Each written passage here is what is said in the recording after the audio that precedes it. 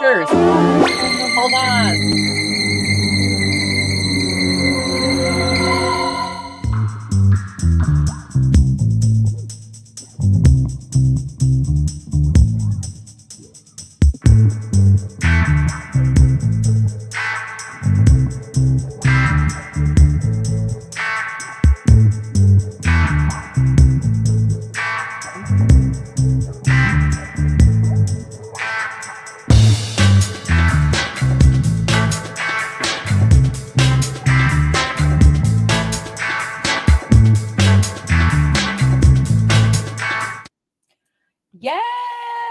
Hello, howdy disco citizens. I am Julia Marchese. And I'm Teri Gamble. And welcome to Horror X. Yes! This is a collaboration between the George A. Romero Foundation, WAHA, and our podcast, Horror Movie Survival Guide. Yes, Horror X explores the femmes who help make frights and films fantastigorical and palavers with them about their experiences in film and horror. So today's guest has been a hardcore horror hound for a long time and shows her love for the genre daily as the digital editor Fangoria.com. The holy grail, you mean, Julia, of Fangoria? The destination where all the cool people in horror go? Yes. We are so excited we get to chat with the amazing Angel. We got to chat with her last year when we were on the red carpet. Oh my gosh, that was amazing, for the Fangoria Chainsaw Awards, where she was interviewing the presenters, including us. So we know she has a million amazing stories. We are so excited to talk to her. Welcome to the amazing Angel Melanson. Yay! Hi. Yay! Yay! I don't know why it's always the double wave. Like, I don't wave like that ever in real life, but I pop onto a screen and I'm like, like, I'm not much of a thumbs up girl, but somehow when you're, you know, the mannerisms change when you get on video. It's weird. It's video chat speak, right? It's a whole language that we all got into during the pandemic. Me doing extra work now. You're voguing though. That's way cooler than the whatever. Yes. Thank you so much for having me.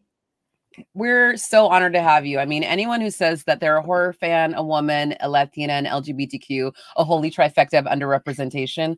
Quote from Angel's interview. Shout out LA. Yes. We were like, yep. Want to hear more. All of that. We're all in this cool boat. Yeah. Of underrepresentation, and we want more. So that's partly why we're here doing this show anyway. And so excited to have you. So tell us, where did it begin for you? When did you fall in love with horror? I got to lay down on the couch for this one and just stare up at the ceiling as I just wax poetic on it. I have two kind of like horror origin stories. I don't know which one is the earliest. I think there's one that my mom really loves to tell, and I was too young to remember it. So that's probably my very first introduction. And it begins with a trip to Universal Studios Hollywood. We're on a family trip there. I was quite little. Like I said, I do not remember this. But we were waiting for the studio tram tour to take off. So we're filed in our seats. I'm seated at the edge, like the furthest most edge. So I've got a little window thingy here. And apparently, the way my mom tells it, Frankenstein's monster comes up and is standing like next to me. And I'm looking in this direction, not paying attention. So then I gradually turn my head, and when I see him, I lose my shit. Like, probably actually shit my pants because I was probably in diapers at the time. But and then she says, and that she very specifically describes it. And then it was so fucking weird because you just started giggling. And I think we can all kind of relate to that, like that fear, that anxiety that builds up, and then that release. And then it's like this giddy little nervous kind of laugh. And we've all been chasing that feeling ever since, I think. So I'm going to say that is my absolute horror origin story. I feel like that's the reason I go to see horror movies in an audience, in the theaters particularly, right? And it's the noise of joyous disgust is my favorite noise. Oh, that's my favorite noise. But my second favorite noise is the noise of fear, and then the laughter after. And that, and I feel like that's a very common kind of audience reaction. It's so beautiful. 100%. Delicious. We just went to see a screening of Pink Flamingos at Vidiots recently, and to hear people in that film and then walk out, and they're looked like they had been hit by a truck. Look at the end, like, what did we just watch? Yes. Still hits. Gorgeous. Still hits hard. We're like, wow, 50 years later, dude, these are still great. That's what we call cinematic magic. Those rare moments when that happens, it's like, oof, we're all chasing that. Any film fan, regardless of genre, we are all chasing that feeling. And it's rare, but we can still find it like in these little pockets. Yeah. So what are your So you said you had another one, right? You said what's your other one? What's your other formative horror? Oh, this one is this. I have to like give my dad shit for this one, but so I wasn't allowed to watch rated R horror films as a child. You know, that's terrible parenting on my parents' part. But I was very into like I could watch anything that was on TV was deemed safe, right? Okay. So the It miniseries was coming out. I was very invested in this. I was like, I gotta watch this. I was way too young to be watching it. Convinced my parents it's on TV. It's safe. It's okay for me to watch this thing. Totally. So part one, again, scared the absolute shit out of me, but I was hooked. So I still had part two to get through. I was too scared to go downstairs. One of my chores was like taking the laundry like downstairs into the laundry room, throw it in the hamper. I was too fucking scared to go down the stairs. And my mom is like, look, if you're too scared to do this and you can't just like exist and go about your daily life, then that shows me you're not able to handle this just yet. And I'm like, well, lady, I got part two. What do you mean? There's no question. I gotta be tuned in for this. So I was like, okay, fine.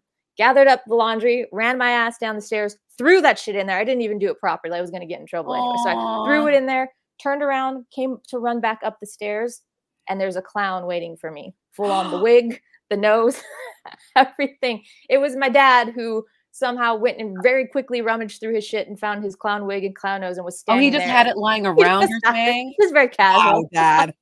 Okay, my dad is also a big horror fan. We have to get back to that in a second, but we're gonna take it to that.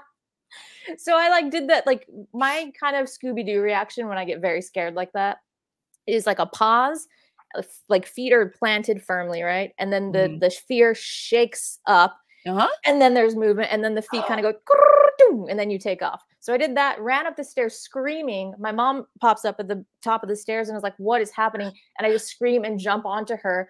And then she sees my dad behind me walking up the stairs laughing, still in his clown wig and clown nose. But wow, that is Dad. Pure evil, but also brilliant. And why did he have a clown outfit? A, and then just if you're willing to share, and B, like, wow, that's please hardcore. Don't make me publicly talk about my parents' kinks on the show. I'm so sorry. Okay. Okay. I'm kidding. My dad is we kind of got a clown thing over here that we discuss sometimes on some of our episodes because my biggest fear as a child was clowns, but I got sent home from like a birthday party when I was about 5 years old, like bawling my eyes out, even though I had dressed like clowns before. I had this love-hate with them as well too. I think it's that whole fear thing, right? And so we tackled a whole bunch of clown movies on one of our rounds, on our podcast. And I got over it, and now I'm kind of obsessed. And now Julia likes to send me sexy clowncore things, and I'm like, all right, clowncore's back. We're I don't know if you know. People just dressing like that out in the open. I'm like, yeah, the world is on fire, and we're all clowns now. So I'll take it. But I mean, Stephen King I'm a huge Stephen King fanatic, and I think it is very formative in a lot of our lives. So did you loved Pennywise, you feared Pennywise, and then where did it go from there? Was it something that you're like, oh, I need to dig in and need more? Oh, it was always, Universal Monsters were a huge thing. I was obsessed with that, would rewatch them constantly because I was allowed to watch it. Twilight Zone was huge for me as well. But it was so fucking cool because you have like Stephen King is so great of having like these child protagonists. Yes. And it just like it's another layer of fear when you're a kid because you're like, there's horrible things happening to children. So that means that's possible. That's allowed. Like that's crazy. That's how you know it's going hard when a movie does that, right? But also making the losers the hero. Exactly. Is kind of the charming aspect of that book of it's when you're obsessed with it as we are, you're like, yes, it is about a killer clown, but it's really about friendship and this bonding and trying to explain that to people, and then you look like the Charlie Day meme with the thing because of this, red thing. I feel like that when I talk about a very regular basis. My dear friend here has read all of the King books, every single one of them, so we'll be watching like some random other thing and I'm like, she'll say some line and I'm like, oh, is this from one of the books? And she's like, yep, it is. It is. And so, it's from an Easter egg from another one, you know, because there's so much in that universe that just interlocks the whole Dark Tower thing. And like, yeah. Anyway, I love that you have that deep knowledge of it. Yeah. Thinking about it, like I learned some things by hanging out with you. Oh my gosh. Yeah, I have the Dark Tower cross symbol around my neck every single day. So it's like hardcore fanaticism. It's with you always. I love this. This is amazing. So yeah, it is in my heart and on my chest. So when you decided, like when you started loving horror, when did it start becoming more than just passively watching movies? Because you started to be actively you start with cosplaying, but you start with writing, you start with filming, you've done everything. Well, as a kid, Halloween was like the shit. That was like our jam. Like obviously, I think all of us relate to that. You mean gay Christmas? Yeah. Oh, it all makes sense now. Yeah. Yeah. And I grew up in Las Vegas, and Halloween falls on Nevada Day, so we always got Halloween off. So what is Nevada Day? Nevada Day. So Halloween, it was always great because we had it off. Yeah. So agreed. What do you do for Nevada Day? Like, how do you celebrate that? You just don't go to school and you go to Halloween. You party. That's really all there is. Like, because you had the Halloween parade and stuff the day before, so you still got the Halloween celebration, but then just the day itself, you had it off. That's so wild. That's such a Vegas thing to do. I feel like too. Like party day. Did you make your own costumes? I did. My dad is an artist, so we would kind of like, I would pick my costume very early, and then we would spend about like 2 months leading up to Halloween in the garage, and he would like sculpt like masks and stuff. Wow. And we would build it up from scratch. Yeah. Tell us about some of your favorite ones. Yeah. We were like little mad scientists in there. The Headless Horseman was like my ultimate favorite. And I had never seen it done before. Like now I've seen costumes of this and they're actually quite good, but I'd never seen one, but I was obsessed with the Legend of Sleepy Hollow. So I was like, all right, Dad, this year, Headless Horseman, can we make this happen? And he did. I won second place at a costume contest at the mall. Why wasn't first? Why weren't you first? Who do we got to fight? What happened? Yeah. It was 2 boys, and they were pirates, and they were like connected, like little suspender things, so it looked like they were on a pirate ship together. The judges went for cutesy rather than whatever. Yeah. It's fine. I mean, not scary. It's not scary. I was like, it's Halloween, guys. Really? We're gonna go for the cutesy? Okay, fine. That's fine.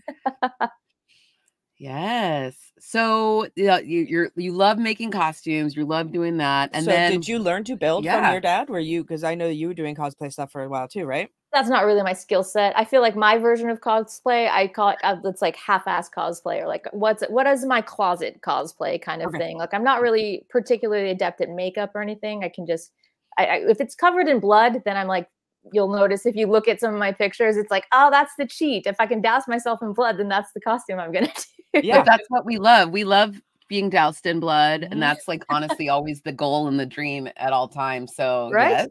Yeah. Yes. Also, it's a very sultry look. I feel like being doused in blood. Yeah. It is. And this is as horror people know, right? You watch a movie and then they start getting bloody and you start going, oh, and you're like, what? Why? It's so weird. Brain broken. Need the blood on top of the body in order to enjoy. Okay, it's just not doing it for me without the blood. I don't know. Yeah. We're like, they need more? Like, I was like, what did you do to me, Julia? Because I don't know if you know about our show, how like Julia has corrupted me. Like I was not a big horror head growing up. Like I've watched, some scary things and participated, but like not like to what I am now. And now I'm just like, oh, not enough. I'm gonna need more, please. Yes, smash it. The horror hound has now she is usurped. She is on the thing. But like I want to know more about your path. So you start out just as a horror fan and move. How do you make it a career? What'd you do? Or were you doing hobby things before? What'd you do? No, I was, as a kid, I was always like, laying on the bedroom floor, scribbling shit, making new like little short stories and things. And my mom would be like, oh, is that homework? And I was like, no. And like, she couldn't fathom, like, what are you doing? I'm just writing a story. And she was just like, was just very supportive and very cool about it. But I think she was just like, what the fuck is this kid's deal? Like, what are you doing? But she was awesome and let me just kind of do my thing. And I was a voracious reader. I was very into reading. Goosebumps, of course, was like gateway for all of us. Anything I can get my hands on at the Scholastic Book Fair that looked even horror adjacent, I would like scoop up all of that. But from a very early age, like that was kind of always like the passion. I made like a little Monster Squad. After I saw Monster Squad, I made like a little handwritten like kind of handbook of like how to kill monsters, and made like a little Monster Squad at school and was like quizzing kids. I'm like, all right. This is it. Did you make your friends like adhere to it? You're like, this is what we got to do. Yeah, I was like, all right, you guys need to learn these rules. Like, and I would quiz them. I don't know why anyone was still friends with me after that, but they were. I would. Julia's like, you're speaking my love language. You would have made. Well, we would have been best friends, but you get like one of us in a school. You know what I mean? There's never like. Yeah, I know. There's not pods of us chilling together in elementary school. We find each other in college. Like we that's do. what happens. Yes. But when you're younger, it's like it's limited to one per school. Like, yeah. Yeah.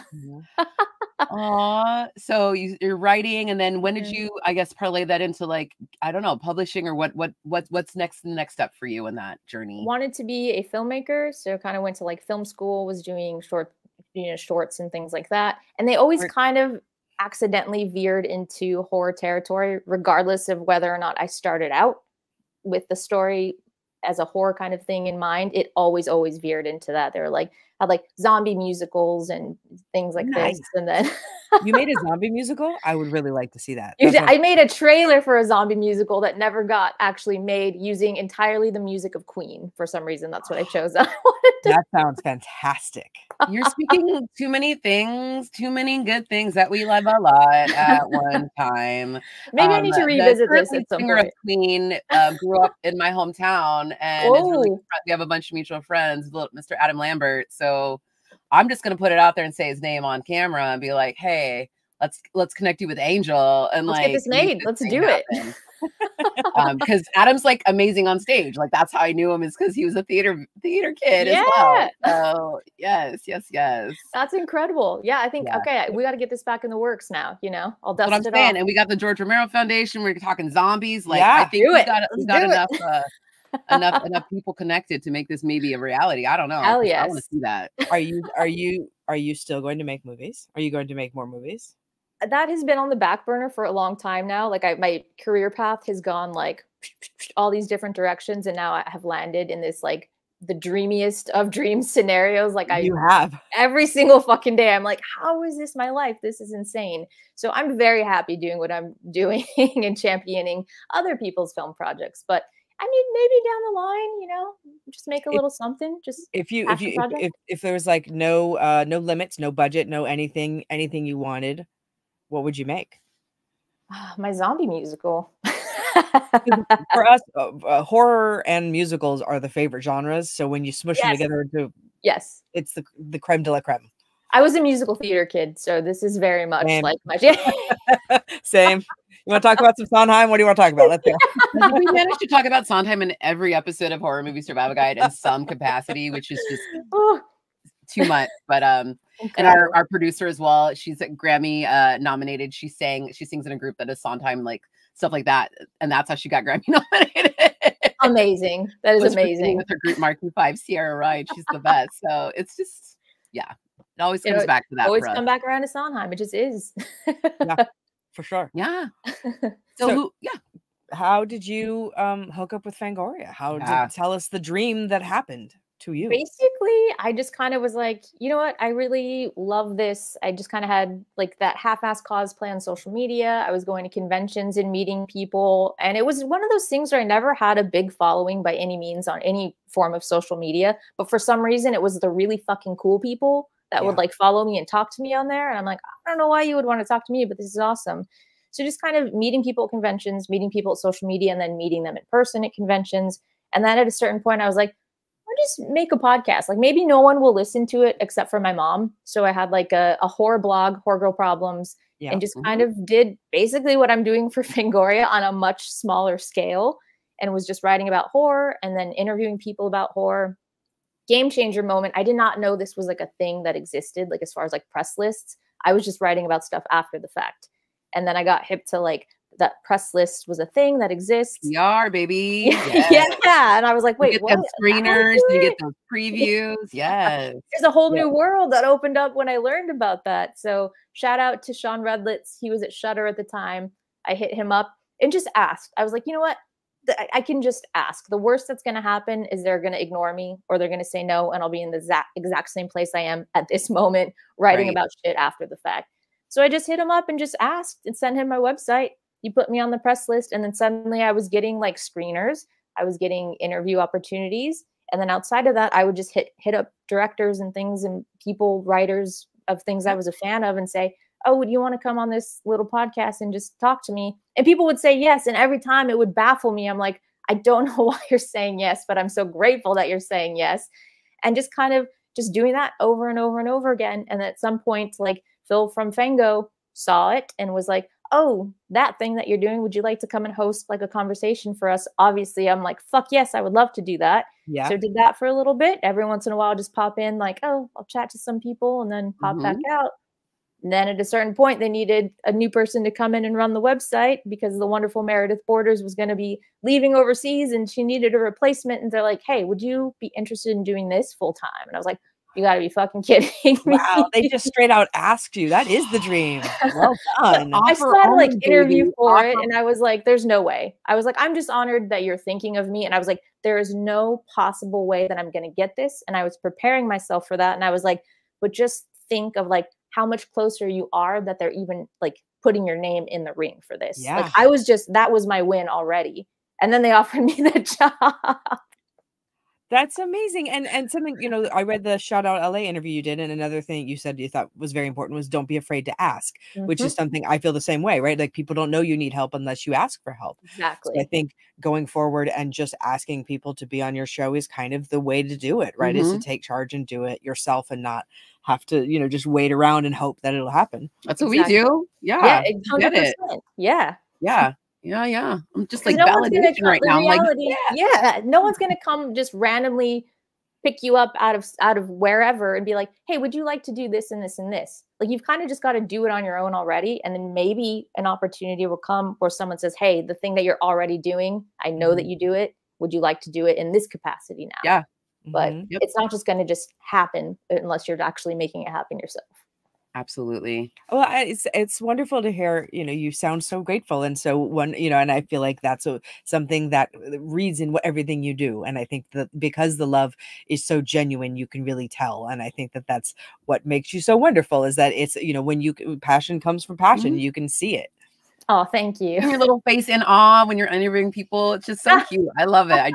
That's what it is. I think you channel our energy too. I'm just like, yes, that's how I would be right now too. Like, she's geeking out. We're also geeking out. Like, it's so fun. That's the other thing too. I feel like for so long I was like, would edit kind of myself a little bit and try to be what I thought you were supposed to be like. And then at a certain point, you know, I don't think I could ever pass for too cool. So it wasn't that, but it was like trying to be like more professional or something. I don't know. But at a certain point I was like, nah, fuck it. If I'm going to do it, I'm going to do it on my terms. Like, and I was doing it on my own website and stuff. So I'm like, no one's going to fire me, you know? So I'm just like, I'm just going to be a nerd. I'm a nerd. And that's why I want to talk to you. And then at that point is when it actually started taking off, when I stopped editing myself and I was just genuine nerd me. So what the people want.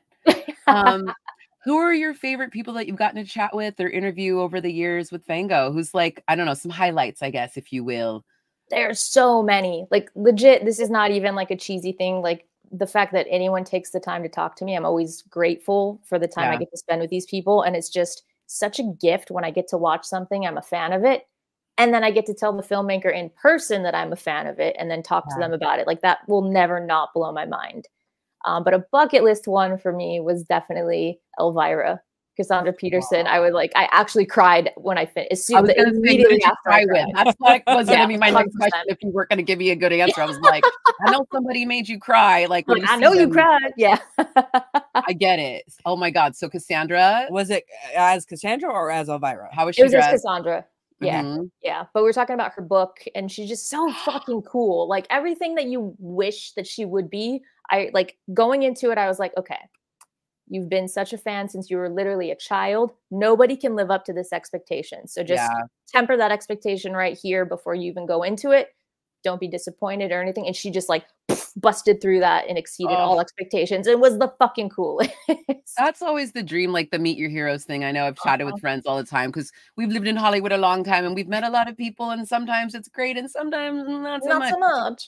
But to hear that is just like makes my heart burst open again to hearing you say that you have that experience with her, because we got to live through you in that. And like she's everything. She's the blueprint. And that book is so heartfelt and beautiful. And her story is just pretty epic. So, that's pretty cool. Very her cool. story is so epic, even before she becomes Elvira. Yeah. Like the Elvira portion is not even the most interesting part of her life in that story. It's just the part that we're familiar with. Everything before that, I was like, this is 5 movies already before you even become Elvira. Just the childhood portion alone is cinematic in its own self. I was like, okay, this childhood, like, oh my God, this movie is like, it needs to be a miniseries or something. Like, it's so good. Incredible.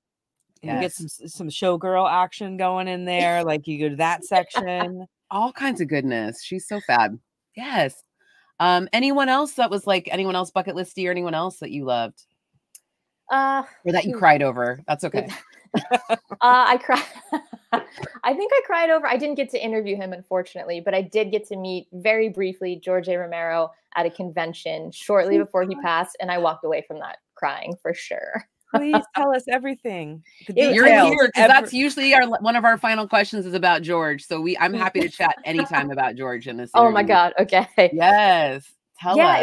It was one of my first convention experiences of actually like, okay, I'm gonna pay to stand in the line and do the thing and all of that. Like I was not familiar with any of that part at all. And I was like, holy shit, like he's here. Like I have to meet him, even if it's only for 3 seconds. Like I have to be able to do this. It's like, I got a t-shirt and I'm like standing there all like anxiety sweaty, you know, and I'm like, what do I say to this man? Like he's heard everything a million times. I'm like, but he's so sweet. He probably doesn't even care. And I'm like, I need him to know that he changed my life. Like Night of the Living Dead was like so formative, scared the absolute shit out of me. It still scares me. Like that movie will still scare me. I need like a palate cleanser after watching it. It just gets you to the fucking core and gets inside of you and just on so many different levels. It's just so brilliant. But I would like have all of this going on in my head, like just like ding, ding, ding, ding, ding, ding, all these thoughts as I'm sitting there like, okay, gotta meet him. You're gonna have 3 seconds. Make it good. Make it count. You know, I don't even know why I said it. Did you black out? I just blacked out. I sat down next to him. I said something probably like, hey, I'm gonna change my life. And he was just very sweet and smiled and like signed my shirt and like wasn't even like, all right, get the hell out of here. I think I was there for like longer than 3 seconds. I don't know what exactly we exchanged in those 3 seconds, but they were magical. Was he wearing the big glasses? He was. Yes, he was. And I walked away crying. Yes, the best. Can you remember the first uniform? time? The uniform. The uniform. Can you remember the first time you saw Night of the Living Dead? I was young. I was definitely elementary school, maybe like 5, 6-ish. And I think it was probably just caught it on TV. And I was just like glued to it. Like, what am I watching? And it was just horrifying. And just, it's always funny to me when people make that argument now. It's like, we go through these kind of periods where everything gets kind of very oversaturated by zombie horror. And then people get a little bit kind of like numb to it. And they want to be like, oh, it's not scary because of this, or they're slow. And I'm like, the scary thing about this, first of all, even taking the crazy humans out of it, because that part is horrifying already. But I'm like, it's the sheer hopelessness of the situation. They keep multiplying. You can kill 5, 10, 20, they're still fucking coming. They don't need to sleep. They don't need to rest. You do. You have limitations. They don't. Like it's an inevitability of it and the fucking hopelessness of it that just like, even as a kid, I think I was like, I just understood that on subconscious level. Like there's not really any outrunning these. It's not like if they're going to get you, it's when. And that was like the most dark shit ever to like a little 6-year-old brain, you know? Yeah, Teri knows if there's a zombie apocalypse that I'm taking myself out immediately. Like I'm not interested. Julia's like, I'm in the horde like immediately. I was like, okay, I probably will stay and fight a little bit, but I know that if I have a gun or whatever, I'm gonna be like, okay, I love you. But she knows to not have to bother to come look for me though. No, like, don't even worry about that. Like that's just she's noping out. Because even if Julia's like, what? I belong to the zombies now. Goodbye. Yeah. fully. I was just like, all right, like we've talked ad nauseum about like what we would do in a zombie apocalypse. Do you have your plan? Do you know what you'll do? every plan I have is a shit plan because we live in LA. You're fucked. Like No way either out. way, you are fucked. And everyone's like, you go to landlocked. Costco. I'm like, yeah, you and 5 million other people. Like it doesn't, Yeah. it doesn't work. No, like, that terrifies me. I do have a best friend who works at Costco, and so I'm always like, get the stuff, grab the things Yes. when you leave, you know, Yes. like that's my in. We have somebody in the chat who actually wanted to know what your favorite, some of your favorite all-time Fangoria covers are. If you have like some favorite Fango covers. My number one favorite Fango cover is the Motel Hell cover. That one is that is a gem. Motel Hell is so much fun. Yes. That is so awesome. That kind of is a perfect description of like what I look for in a horror movie. Like it checks all of my boxes, basically. It's just fun and ridiculous and disgusting. Yeah, tell us about some more of your favorites. What are some more that you're into? Huge on Evil Dead. The whole franchise, Evil Dead 2, Army of Darkness. But I think Army of Darkness was my first rated R movie, I believe. Yeah. Special in your heart then. Okay. Right here. Groovy. I have a theory that that Gaston from Beauty and the Beast is modeled after Bruce Campbell. Because you look at his face and like the chiseled and and he sounds like him. And he's really arrogant and everything. And I was like, I could see that. Next rewatch of Beauty and the Beast, I'm going to be like looking at it totally differently now. That's all you're going to see is Bruce Campbell as Gaston because it checks out. I'm going to be waiting for the Deadites. Yeah, absolutely. So, what do you think is the scariest movie that you have ever seen? Scariest movie I've ever seen. Night of the Living Dead actually ranks very high on that because I think the age that I saw it, I think it would be scary regardless, but I was at a perfect age that it horrified me. But even as an adult and on rewatches, there's so many different things that I find scary about it that one holds up for me as like one of the scariest movies probably of all time. And then you've got stuff like, you know, Exorcist obviously is very scary. I don't really, it's not like, it's a great movie. I don't rewatch it. It's not one that I put on, you know, I don't watch it 3 times a month or something because religious horror freaks me out. I just got to program it. I did some programming in Boston last Halloween, and I programmed The Exorcist, and it's a college town, so there's a lot of people who had never seen it before. Ooh. People still walked out. Still, 2024, walking out. I want to know exactly like the timestamps of when people walked out. It was with the cross, with the crucifix, which happens. It happens quite early in the film, and that's a good bar of judgment. People are just like, nope, don't want to see any more of that. Yeah, like, they just moonwalked right out of there. Yep. See you later. It is very intense. Yeah, we just saw the musical the other night in Hollywood, and some people left. Some people left that too. It was too intense. Yeah. I feel like if you buy a ticket to sell the musical, though, you've already crossed a certain threshold, right? You've already like you would think, but it was also very gay, the musical. Yes, which we enjoyed quite a bit, right? Like we enjoyed quite a bit. But you put 2 boys in a room, you got to make them kiss. It gets a little gay. It's gonna get a little gay. It just is. We don't make the rules. It just is. And you get to watch, you know, somebody saw their foot off with bloody disgustingness. It's the kind of stuff that we love.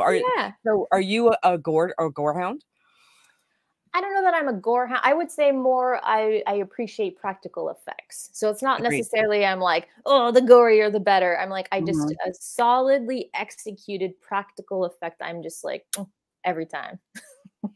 No, agreed. Amazing, when you get a Savini or a Boutine or somebody where it's magic and it's beautiful, and you're like, how did they do that? Someone had to create that, and it's so gorgeous. So now Damien Leone, like, you know, just having fun, like a creepy little kid grown up. You know, right down the vagina. Yeah, right down, just right on down. But you know, I like that he's the director and the effects guy, right? So he can write the effects into the script and then like make them happen. And I was like, that's very rare that happens. Yeah, I think that's awesome. Such a cool special thing because I'm like, are you just kind of like, what kind of effect would I love to make? All right, now let's write around this, and write around this. Like we plug them in here. Now let's build around that. I think that's awesome. Read. Absolutely. Tell us about what you love about the horror community. What do I love about the horror community? I think it's kind of like goes back to what we were talking about earlier, where I jokingly said, like, there's only one of us in every school and we're all kind of, you know, spread out. And Teri said, we find each other in college, but it does kind of feel like that. Like you get to a certain age and then you kind of realize like, oh, there are people who like this, and I don't look at me like I'm insane when I'm like, oh, this was awesome because this and this and this and this, and you kind of see their eyes like glaze over, or they're walking out of the room, you know, like we all know what that feels like. But when you find someone that you can talk to about it like this, that's just like, it's just such a great fucking validating feeling. And it's so fun to be able to talk about this and just riff back and forth on like, oh, and did you notice this? Or, oh, I like this because of this. And it's just like bump, bump, bump, bump, bump, bump. So I think that's my favorite part, is just kind of like, it's finding your people, and you kind of nerd out about this, and you get to learn stuff from that too. It's like, it's nice to like, I'm very fortunate to be surrounded by so many knowledgeable people like Phil, obviously, and just like constantly, like all of our writers, and like people that can always like teach me something or tell me something that I didn't know, or give me a different perspective on something. And like, I'm always seeking that out in every facet of my life, not just horror, but I feel like horror community gives you the opportunity to be that, as opposed to like, you know, I'm sometimes talking to like a group of friends about horror stuff, and it's like, they're not going to add anything to like something that I didn't know, or like blow my mind with. They're not going to give you the extra backstories or the weird BTS. And like, you know. Anyway, did you watch the documentary Cursed Films? You know what I mean? It's like, which goes into that, and they have another. Yeah, I know. I knew I turned a corner when I had some of my besties were like, I was like, oh, I don't get to talk to you guys about this anymore. Okay, thank you. Like, I get it. Reached that point. I just have to call Julia. Like, but I feel like for me, everybody I've met in the horror community has been so almost surprisingly kind. And I feel like, because a lot of horror can look very spiky and scary on the outside, but then you look at the creators and they're almost always the most teddy bears. Yeah.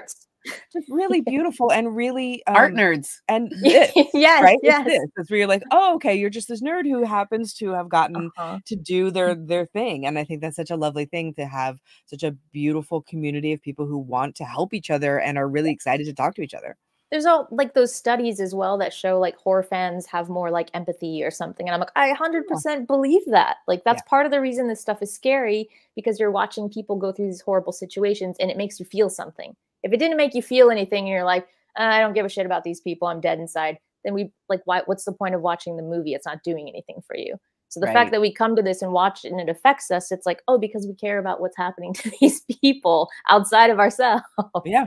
We have empathy and fear. Yeah. I think it's also, I had a friend the other day who was like, oh, I don't like horror. Like, she was talking to me about it. And I talked a little bit about your thing about, well, it's a safe way for people, especially if you've gone through trauma or anything like that as well, to kind of experience and find some sort of catharsis. And she was like, oh, like it never had occurred to her that that was why we were weirdos. But it, like, you just like blew her mind. I was like, oh, okay. Like, she's like, no, that actually makes so much sense. Like that, you know, I was like, yeah. You know, because I always say it's like for me, it feels like a roller coaster, right? Like, you go on, you have this very safe ride that at the end you're going to get a step off and everything's going to be okay. But in the middle, you get to have this thrill ride. But also, Wes Craven, you know, famously said, like, horror movies don't create fear, they release fear.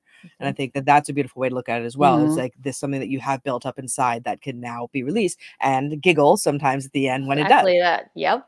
Because it's a safe way to explore that. You're like, oh, I just got this like jolt of like, and it does something physically to your body, that feeling. We all know that feeling of that really well executed jump scare that just really gets you, and it's just does something to you.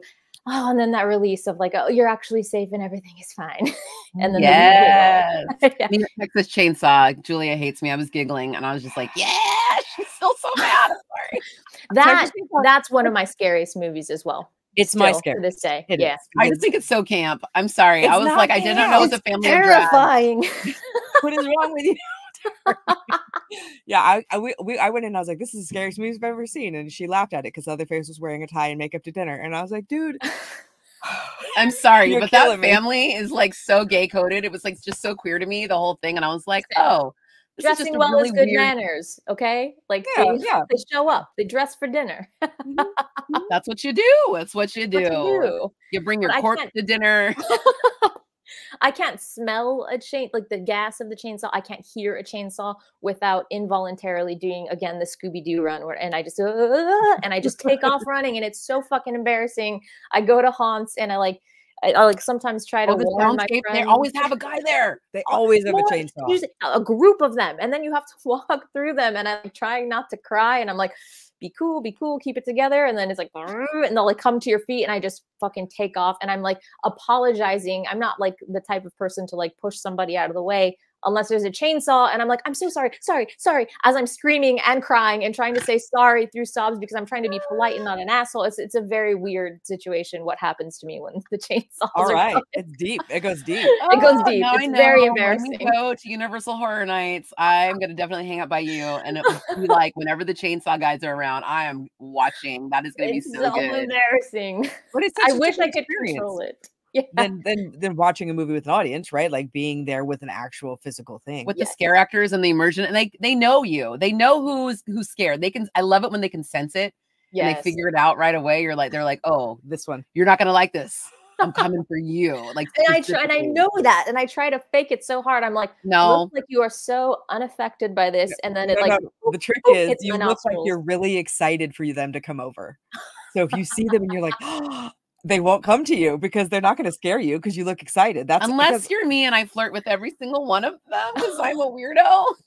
Chainsaws only or all scare actors across the board? A good amount of scare actors. I'm pretty much we fall in love. I think it's the mask thing. Like it's like some I was like, oh, I didn't know that was a thing for me. You know, like I guess we're revealing the kinky things tonight. This is the kinks episode. I'm so proud to be a part of it. Me too. Honestly, that's partly why I invited you here. You know, no, but like I just always fall in love, and I'm just like, oh, talk to me, and you're all big and tall. Usually put big tall people in the outfits, and I'm just like, devour me.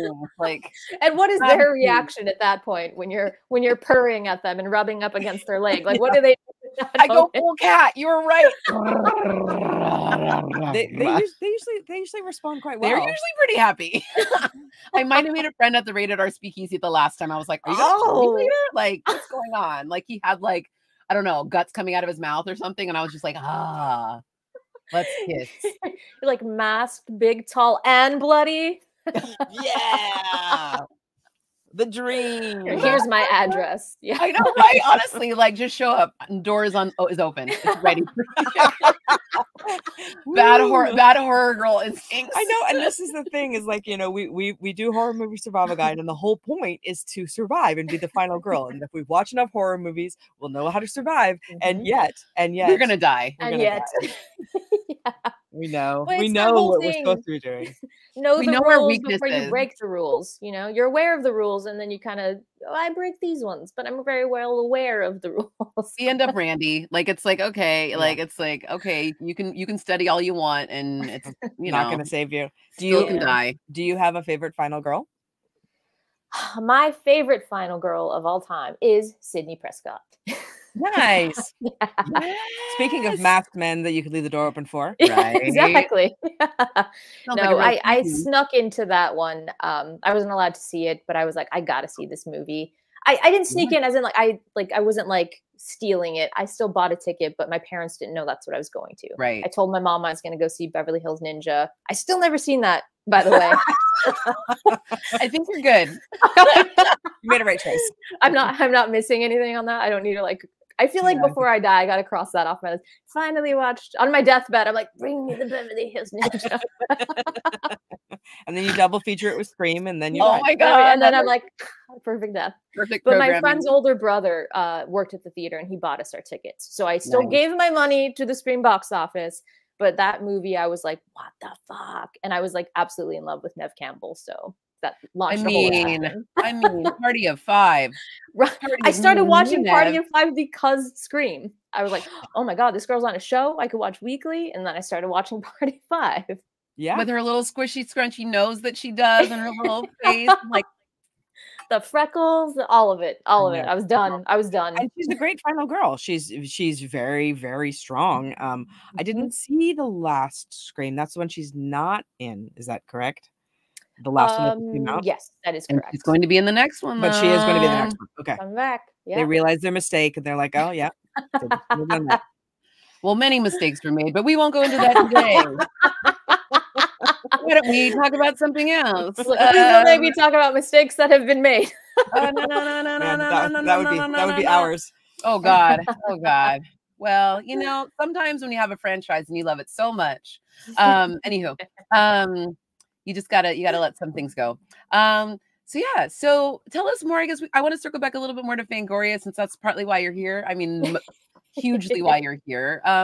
Tell us, I guess, a little bit more about how you think Fangoria has changed over the years, or what it's like to be a part of the digital portion, and how that I don't know how you interact with the online versus the print and all that good stuff. Yeah.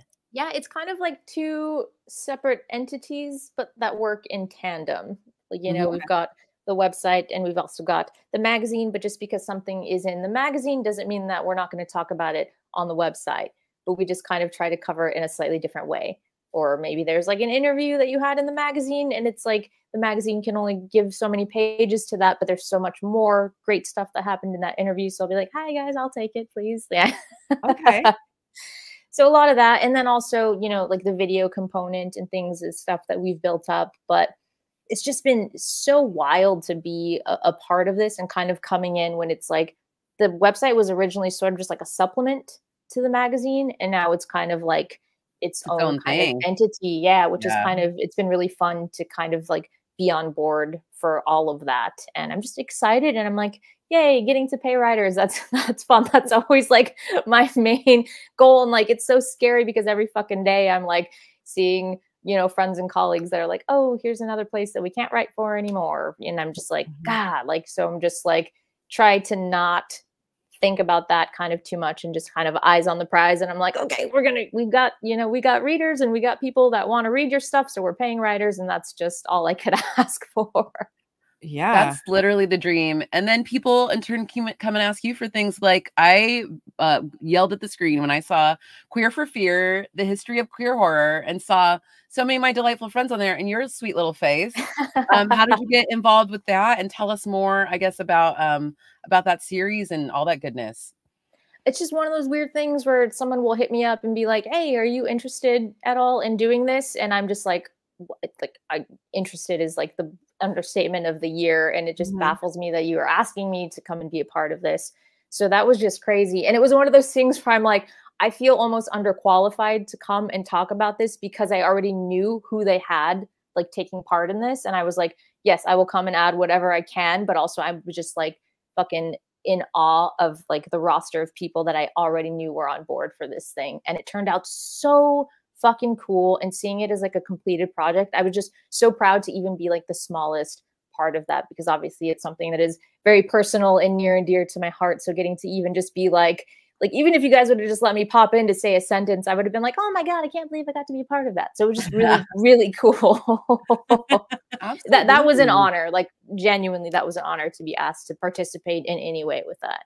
But I mean, we talk about the horror community being amazing. You talk about the queer horror community, and then it gets even like a higher circle, even more amazing. Next level. Yes. Absolutely. I know we commiserated about lesbian vampires with you on the red carpet at Fangoria Chainsaw Awards. Do you have a favorite lesbian vampire movie? I would love to know about that. One of our favorite, any recommendations? Our favorite sub genres. Yes. sub genre. Well, you know what? I feel like any lady vampire to me is a lesbian vampire in general, just generally speaking, because I'm like, picture a lady vampire, okay? Now picture her saying, oh, I'm sorry, I'm not into girls. Like it doesn't happen. Like it doesn't compute. Right. Like it just wouldn't. Like, that's not a line that would go out. I'm hungry. Exactly. You smell good. I'm hungry. No, because we do a round every year of lesbian vampire movies. This is our third round this year, and we have not yet even began to scrape the bottom of the barrel. There is such a prolific. It's a plethora. It's a cornucopia. Yes, it is. Tell us, but and you have been a part of the Chainsaw Awards, so we were honored to be a part of it last year. And you also worked in the 2022, and talk about how that felt to be like interviewing on the red carpet for an awards ceremony.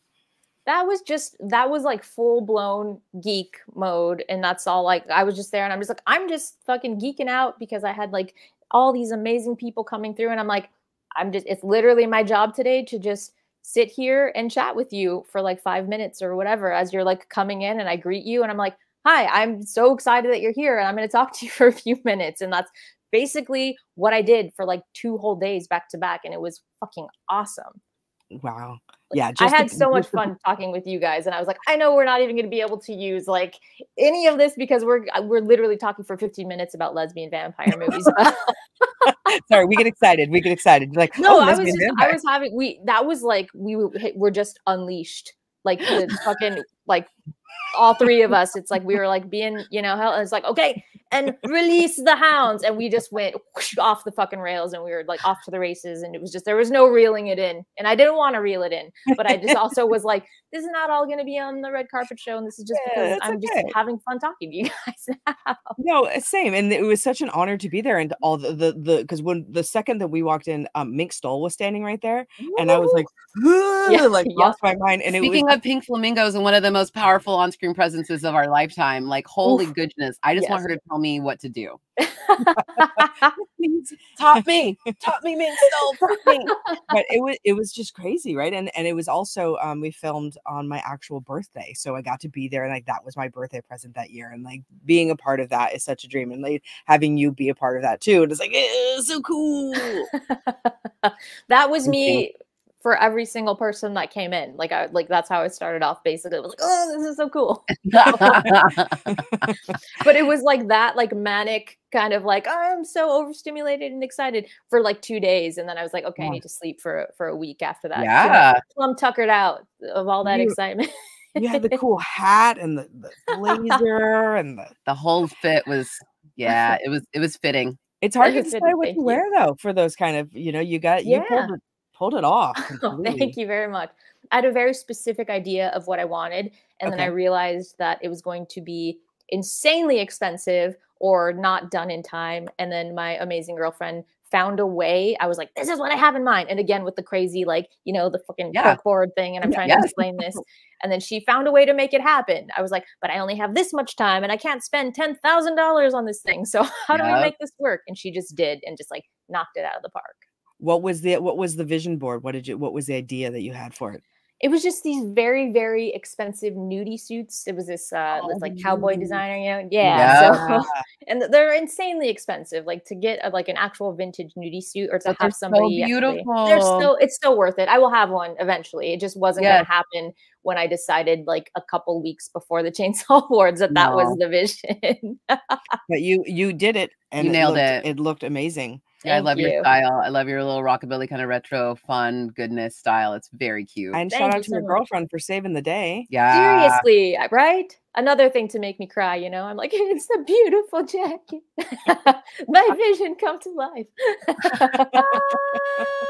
Oh, that's so sweet. I goals. Just goals all around. He was up to like 3 a.m. doing hand rhinestones on the thing, watching Resident Evil, and I was like, love of my life. Honestly, yeah. It's like Dream Weaver in one of those moments where you're just like, I've never seen you look more beautiful than helping me achieve this very, very niche dream. Like, as she's hunched over, but somehow the breeze blows her hair in slow motion. Yes.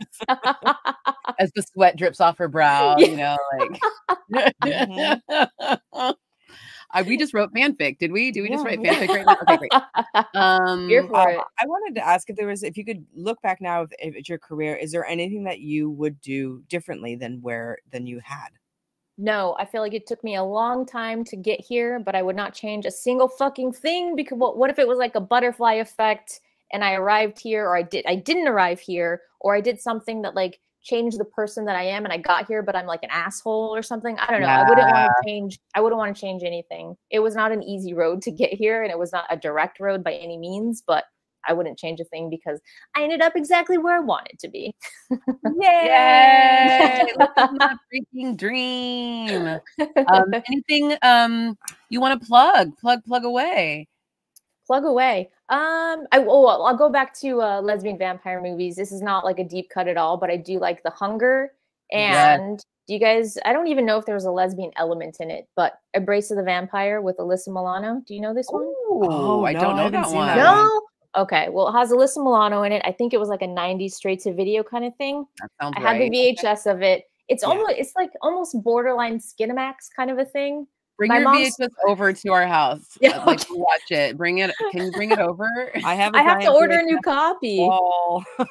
My mom promises she did not take my copy, but for some reason it like vanished at some point before I moved out of home when I was a teenager. It just went missing, and my mom was like, I don't know, and I was like, okay. All right. All right, Mom. Yeah, but I don't know what happened to it. But we will watch this together. We'll have a watch party. Okay, great. Okay. Sounds good. Yeah, one of my friends bought one of Melissa Milano's old house, so I've been in the same bathtub that she's been in before. What? Okay. I'm gonna say that. New party idea. We go to your friend's house. We sit in the bathtub. We watch Embrace of the Vampire. Wheel in one of those like elementary school TVs into the bathroom. VHS in there. Done. That sounds like the most immersive, beautiful experience ever. Gorgeous. I know she already talked a little bit about Romero, but anything else you want to say about how Romero has impacted your life or career or anything else? I know we got the most beautiful story of you meeting him.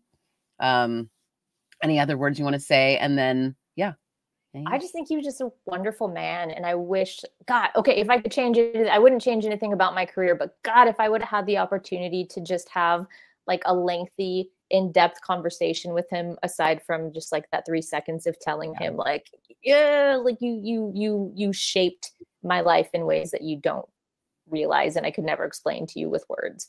But just to be able to just sit, because he just seems like such an interesting and sweet and genuine human.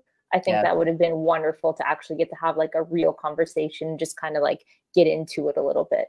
Because I mean, all of it, all like Dawn of the Dead as well, but Night of the Living Dead was like the pinnacle. Like that one like took deep root in me and lasted through a lifetime. But also like Dawn of the Dead, I'm a fan of, and it just launched all of these things that like became my favorite movies wouldn't exist if he hadn't made his movies. And there's so many of us that do what we do that maybe wouldn't do what we do if we hadn't encountered his work at a certain point in our lives. So I just feel like the ripple effect of this one man is just like beyond what any of us can even comprehend. And I just think like, God, what a fucking legacy. Like that is so incredible and so cool.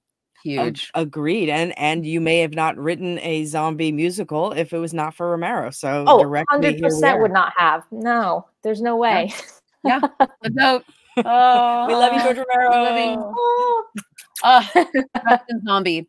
Any other things you want to plug? Obviously people need to go to fangoria.com to find you and all your things, but anything else that they should be checking out on the interwebs if you want to drop your handle?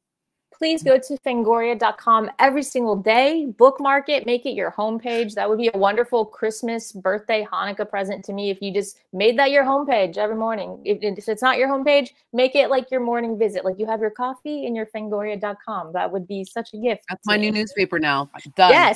Yes, that would be incredible. Done. And my social handles on Twitter, you can find me at Horror Girl Probs. And it's not short for Horror Girl Probably. It was like Horror Girl Problems didn't fit. So Horror Girl Probs. And then on Instagram, it's Anhel, ITSANHEL, which I realized confused a lot of people. And I did this to myself. I created a lot of confusion around my name. It's just pronounced Angel. You're on hell for the rest of our lives now. I am Mexican. My cousins do like my cousins and best friends will just like, like a nickname Angel, pronounce it the Spanish way. But like my mom doesn't call me Angel. She just calls me Angel. So I confused a lot of people with that. So I apologize. It's cool either way. I mean, I answered to Angel. Like honestly, or like I kind of like that as a horror thing. I was like, okay, cool. I respect it. Just add a little double L action there. También, Me gusta. Gracias. Oh, por nada. It's such a delight to talk to you, Angel. Thank you so much. I mean, as we said, just geeking out with another horror nerd is the joy, is why we do it, right? This is the joy. Hell yeah. Yes. Hand to heart. Hand to heart, hand to heart. We love you. Thank you for everything that you do. Like, honestly, like just things like this. Anybody who champions and uses their platforms to kind of just like try and lift other people up, I think is the coolest fucking thing that you can do. So thank you for doing what you guys are doing. Oh, thank you. Let's all cry together in Alyssa Milano's old bathtub. Oh my God, yes, let's go. Thank you so much. We love you. We will chat with you again, hopefully really soon. Okay. Yes, please. Thank you. And we also have some plugs. Oh, yeah. So I have you can check out our podcast, we have Horror Movie Survival Guide. Thank you so much. You know, and you can hear us and Julia take deep dives every week into different horror films. A lot of the ones we've discussed actually tonight, like The Hunger, we definitely have covered that. Yeah, because David Bowie.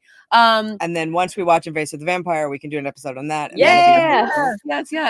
And then I have 2 other podcasts. I'm also on one called Jodorowsky, which is all about Alejandro Jodorowsky and his work, and also The Losers Club, all about Stephen King. So if you want to hear me geek out even more about Stephen King, and they go hard. That show is like, I know Stephen listens to it because he will repost sometimes too, which is very cool, but they don't have like a time limit. Like if they're covering a subject, they just go. And so an episode could be an hour or it could be like 3 hours. Yes. Like 3 days. Yeah. Yes. Never enough. And we also we love to talk to people online, so you can always reach out. And thank you to everyone, and of course the George Romero Foundation. That's who we're here, dedicated to restoring Romero's work and including seldom seen pieces from early in his career, like the amusement park, which is, if you haven't seen it, I keep championing that one, and they have beautiful art for that now. And I actually saw it in my local video store, which was very exciting, and helping the next generation of young filmmakers. So thank you everyone so much for watching. Yes, we hope your days and nights are fantastic-oracle.